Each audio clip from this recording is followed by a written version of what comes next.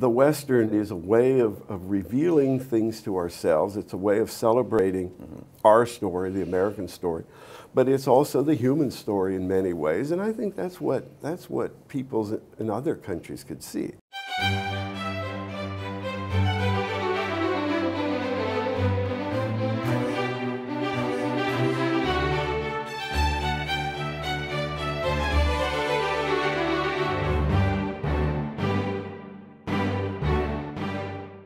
John, do other countries make Western movies, or is this a uniquely American genre? I think it certainly is an American genre that was copied. We know about the spaghetti westerns, Sergio Leone, and there were many other westerns that were made by directors abroad. But I think the Western But the spaghetti westerns are set in America, right? Yeah, many of them are, and filmed in Mexico, Spain, maybe, mostly. Yeah. Although one of the great spaghetti westerns, Once Upon a Time in the West by Sergio Leone, he paid homage to John Ford by going to Monument Valley. Right. And his cameraman said, when Leone came to Monument Valley, he was like a kid. He said he went to this spot and that spot. Every place he said, this is where Ford shot this scene. This is where Ford shot that scene. So yeah, that was truly, I think, the art form that inspired the imagination of people around the world. I think the Western, for a long period of time, was the thing that most foreign audiences understood about America was through the Western. I remember somebody was telling me after the collapse of the Soviet Union, somebody went to one of these remote areas in, I forget where it was, in Eastern Europe. And he was talking to some woman, and some peasant came who came up and found out he was American, and she asked him. She said, "You know John Wayne, then?" So I think other than jazz, there's nothing that is so distinctively American as the Western, and it was popular probably from the beginning of movies till certainly the end of the 70s. But then it, I think, ceased to be so popular because they started to make different kinds of Westerns. But I think Westerns are something that any people can understand, because every people have gone through that stage. Every society, some of them further back, but at one time, people come together and form communities. And so the questions that are raised in the Western are questions that are just human questions. That's right. They're sort of archetypal Right. questions about human beginnings. But I think of another one of those late 19th century American writers, Frederick Jackson Turner, a historian who's famous for the so-called frontier thesis. Right. And the gist of that is that America has always been a country reinventing itself on successive frontiers. At first it was the Appalachian Mountains, then it was the Mississippi, and then the Rockies, and finally the West. And there was something peculiarly American and democratic about this experience of life at the frontier. That was the cutting edge of Americanization, you might say, or the meaning of America. Is that something that Ford believed in as well, or did he have a different view of that process? I think what Ford saw were the possibilities that were revealed in looking at the frontier, because that's the point at which savagery and civilization, you're right at the intersection there between savagery and civilization, and you can look to both sides. I don't think he thought about this in a way that progressives would as a kind of movement, and that movement itself will determine a way of life that's ending. I mean, his view was you can recreate those on another plane. You can recreate that conflict in movies. And you can learn lessons from that conflict at any time. So I think his view was not to think about it as extinguishing possibilities, because for Turner, the end of the frontier means something that it will not be possible anymore for certain things. That's right. I mean, the end of the frontier for the progressives is a very anxiety-producing moment, because it means that America, the old America, is dead or dying, at any rate. And for some of them, like Teddy Roosevelt, it means we're going to become a soft nation. We won't have the frontier experience. We won't have to face barbarism and death as every preceding generation of Americans had to do. And that was worrisome. Well, let me put it this way. When civilization is understood in a progressive way, one assumes that once humans are civilized, there's no going back. Well, John Ford filmed all of World War II. He filmed every major battle. He filmed the death camps after World War II. He was convinced that barbarism was not a thing of the past. No. When he saw one of the greatest countries of the world, Germany, and went through those ovens and watched and looked at the pile of bones, I mean, he knew savagery is potential in any time. It's an ever-present human possibility. It's not something we've permanently left behind. Right, and that's why I think he, what he learned about human beings and human nature in the war actually set him on his course. Because everybody that knew Ford said he was changed after the war. For one, he and some of the other great directors, George Stevens, who did Shane, so many of them worked and filmed the war. They were very serious after the war. George Stevens, great director of comedies before the war, never made a comedy after the war, and made westerns like Shane and other great westerns. What Ford and Stevens thought about was, how do you engage a serious subject in a serious way in a business that is inherently frivolous, as they thought. Now, I don't want to... Still a problem, yes. And so they thought you had to develop certain art form that you can reveal some of these things. And Ford thought that the Western is the best way to do it. All of the problems of human beings that existed previously still exist in some form or another. So yeah, I think the Western is a way of revealing things to ourselves. It's a way of celebrating our story, the American story, but it's also the human story in many ways. And I think that's what people in other countries could see.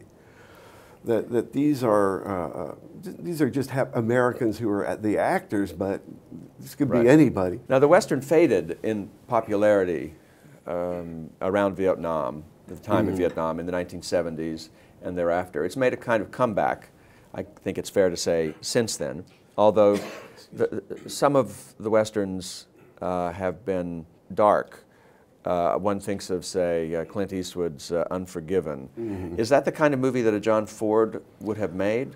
I don't believe so, no. I think a director that I like very much as a Western director, his career shows you in a way what the politics of America does to the artist. Sam Peckinpah, who was a great Western director, I think after Ford, perhaps the greatest. Very much inspired by Ford. His favorite movie was My Darling Clementine. What are some of Peckinpah's films? Ride the High Country. His most famous film, The Wild Bunch. The Wild Bunch. He made a number of films, but what I would say is he started in television, and he was the guy who created The Rifleman, all those very decent shows that were made about what they still perceived America to be, a decent society. Ride the High Country was about how the past, the old men who are living past the time in which their usefulness is gone. They're now policemen. These guys were marshals. Yes. And their time has passed, but they still want to retain their honor and their dignity in a time that changes. And there's a tension in there between two of the old men, Randolph Scott and Joel McCrea, about what does the present owe the past. And the Randolph Scott character, he thinks they've been scorned and that we should just get what we can get. Right. And so he wants to steal the payroll. And Joel McCrae, he's a man of honor, and he sticks to the virtues of the past. And Peckinpah is still trying to celebrate the virtues. 10 years later, roughly, in The Wild Bunch, it's a completely nihilistic film. He no longer has any faith in the decency of any institution that's public, in government. Mm-hmm. And that film is a film about it's not possible to live honorably in America anymore. You can only die honorably. In The Wild Bunch, they all die. And this is a reflection of the changing politics of the day? The change in the way in which the attitude of the artists toward the American society and American government. So, certainly Vietnam, I think, was part of that, of what established that transformation. There were a number of other things that happened. Nixon and Watergate, I suppose. Yeah, of course. All of the politics of that period that contributed to the disillusionment, demoralization of these folks. And the Western then, some critics say that The Wild Bunch, basically, that was the end of the Western. Mm-hmm. I mean, what can you do after you die? I mean, when death is the only thing. And that's why some of those later Westerns are dark Westerns. Mm-hmm. So Ford would have never made a Western that was not edifying. So I think he would have preferred not to make a movie about the West if it couldn't be an edifying, if the message of the movie could not be edifying. I think he would assume that if you make a Western that is edifying, even perhaps in the time in which it is made, the audiences may not be receptive, but it's like a book. Mm-hmm. You don't know when it might resonate in a later time, when the people will look to some kind of inspiration. What were Ford's politics, or is that an unimportant question? No, it becomes very important because Ford's politics, like many of those in the 1930s, he was very supportive of Roosevelt, and certainly of Roosevelt as leader in World War II. In fact, Roosevelt himself approached Ford to do create a film unit to record the war long before the war. I think Ford started putting that field photographic unit in 1939. So by the time the war came, he had put together about 400 craftsmen to film the war. He was very supportive of Roosevelt because he thought he was a great leader. So he was, I would say, you could say they would have considered Ford liberal in the 30s, as many were. Liberal he made movies liberal and patriotic. Right. Yes. He made movies like The Grapes of Wrath, How Green Was My Valley, all of those in the 1930s. But after the war, he becomes much more conservative. Not openly the way, say, John Wayne was. Right. John Wayne was really upfront about it. But by 1964, John Ford voted for Goldwater. And he became a great defender of the Vietnam War in a time when nobody was defending it. And I think where his reputation was tarnished before he died was he actually accepted the Medal of Freedom from Richard Nixon in 1973. He was given the Medal of Freedom when John Ford was given the first American Film Institute's Lifetime Achievement Award in 1973. And it was before a Hollywood crowd, absolutely hostile to Richard Nixon. And John Ford, who was just a few months before dying, he was in a chair. He got up and he said, "God bless President Nixon." And Peter Bogdanovich actually said that really hurt Ford for a long period of time because film school critics, freedom of speech is not practiced around here. So his conservatism in the late part of his life really hurt his reputation for a while. In fact, for a period of time, I think Bogdanovich said he wasn't even taught in film school until, there was a little bit of the passion was gone, and I'm sure he's back now, and he's perceived as one of the great directors, but it did hurt his reputation his politics by the time he died. He's unusual in having made so many movies about American history. Yeah, I mean, all of them. He essentially treated almost every period of American history with at least one film. Was that a conscious design of his, or did it just turn out that way? It had to be, because he starts with the colonial and the revolutionary period, and he makes movies about every war, either a documentary or the actual a movie about, all the way up through. He made a movie about Vietnam. That didn't help him either. Yes, that's right. He made a movie, This is Korea. Uh-huh.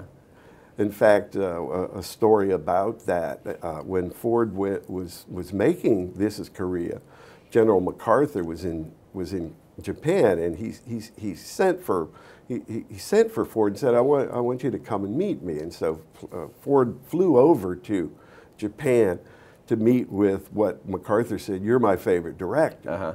And he said about Ford, when he met him, he said, your movies, your cavalry trilogy, the movies that he made after the war, She Wore a Yellow Ribbon, Fort Apache, Rio Grande, MacArthur said to him, those are the most accurate and best movies I think that were ever made. I grew up in those outposts, and they're absolutely accurate about how that life was in the 1880s and 1890s.